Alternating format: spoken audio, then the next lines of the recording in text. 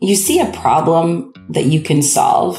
It could be a very specific, narrow problem, but I think what's amazing is that brands can see that problem, right? They feel called to define solutions or participate in the solutions because it's very values driven. Whatever the problem is that you can find to solve, I think it's something that anyone can participate in and take action on. So I think that it doesn't have to be that, a big company, that they're best suited to be impact driven, right? If we think about all of those small actions, they can absolutely compound. So even at the earliest stages, when brands are thinking about some of the values that they want to see in their company, right, what they're really starting to think about how they live that as they grow. I just love to see that because they're participating in solutions